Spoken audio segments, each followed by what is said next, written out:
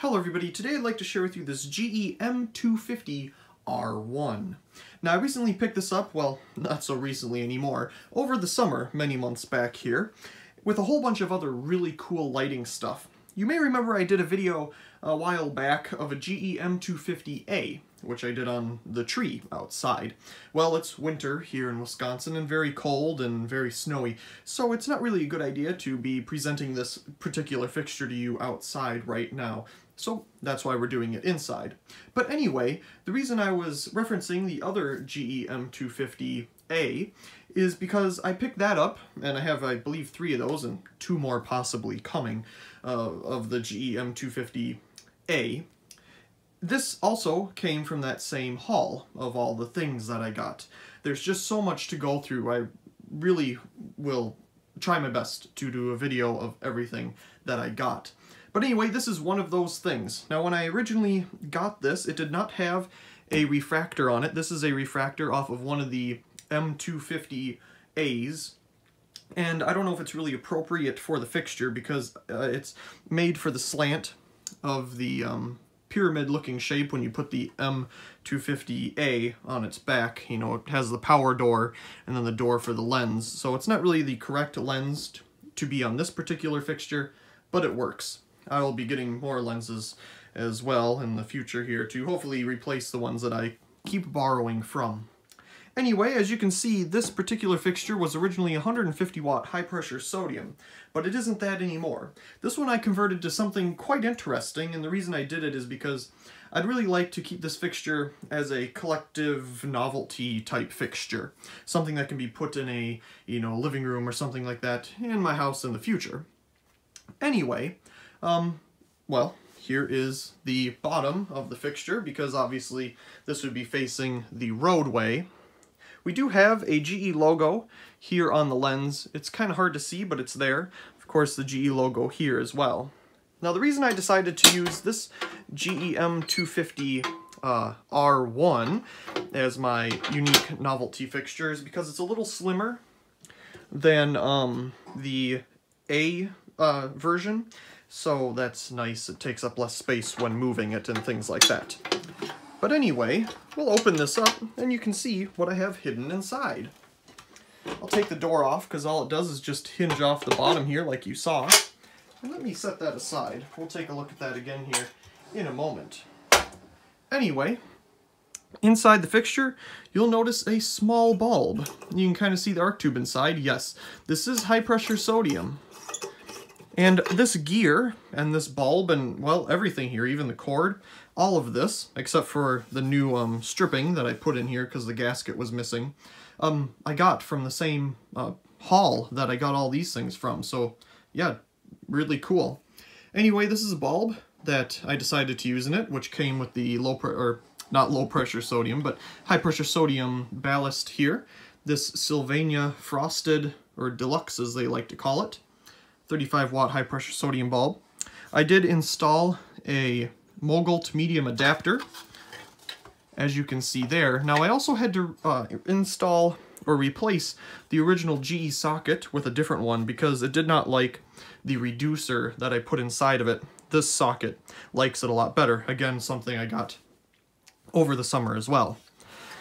So let's take a look at the back, since we're working our way kind of this way. We can see all the paint is pretty much sun-bleached away, and we do not have a photocell, just like all of the M250As that I have as well. None of them have photocells, and I think the place that I got these from did not use that because everything was on a relay, so they could turn them on and off in a big group instead of individually by themselves like this.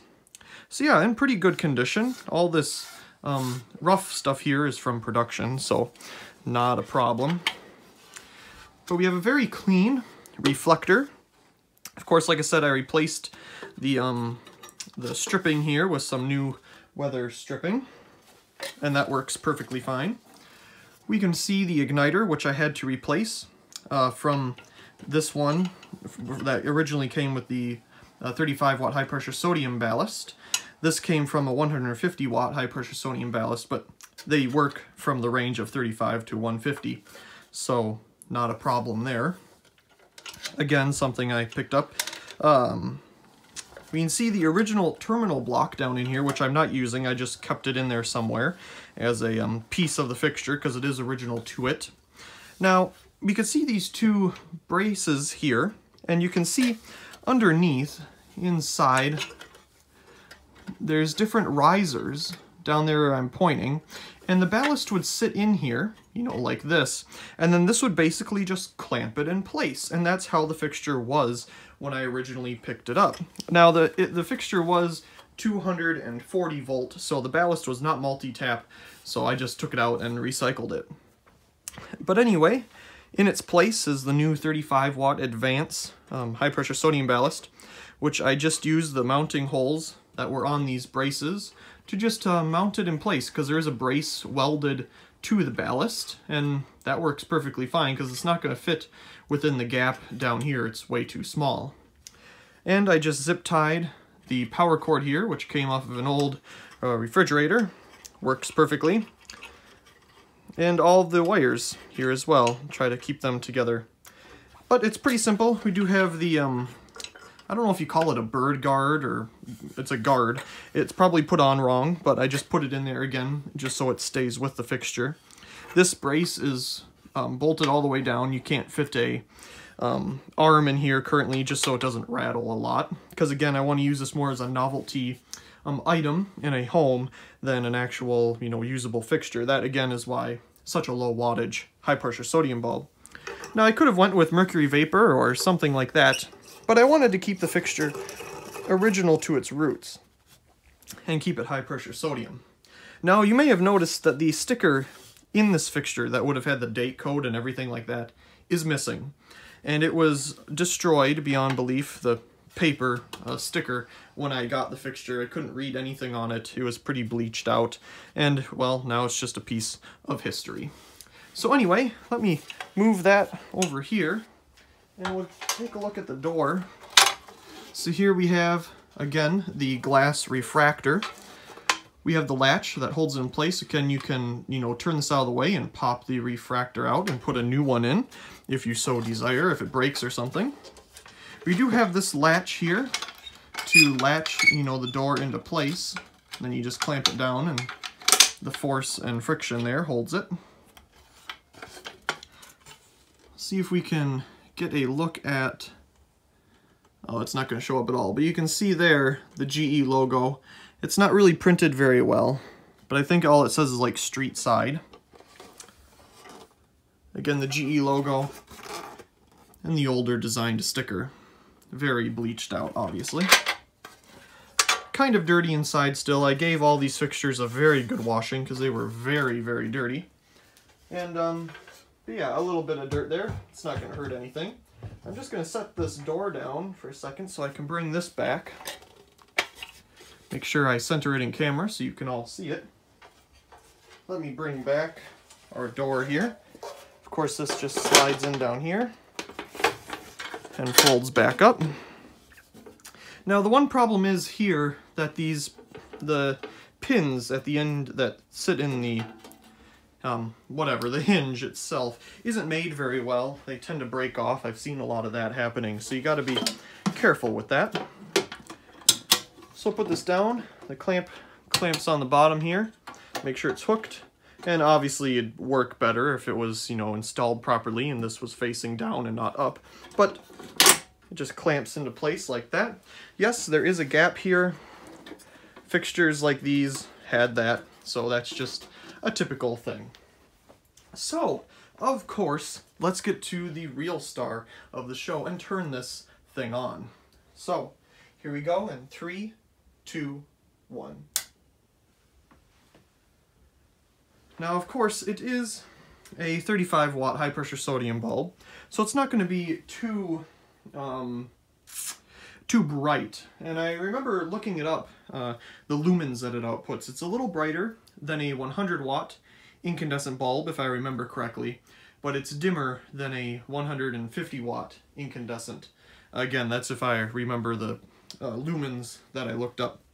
So obviously, we'll let this thing warm up, and we'll be back. We'll just speed up the video, obviously.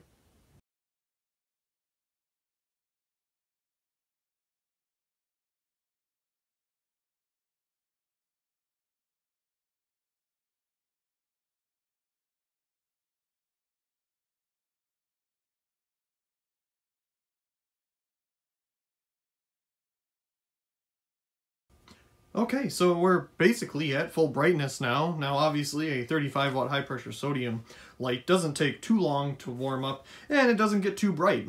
As you can see, we can still see some of the sunlight from outside. It is setting, but bouncing off of the 15 indicator here, pretty cool. Now, let me go ahead and we'll open it up, because why not? So there you can see inside. The camera makes it look insanely bright, but it's actually not too hard to look at because, again, the bulb is very dim, believe it or not.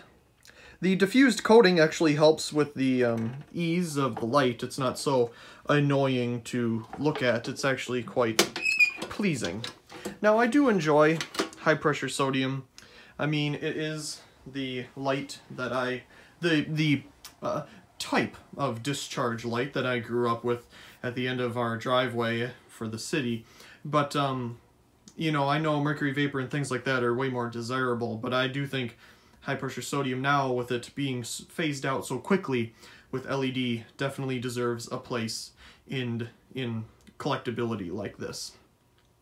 Anyway, I really do hope you enjoyed this video of my GE M250R1. Also, please comment, rate, and subscribe, and thank you very much for watching.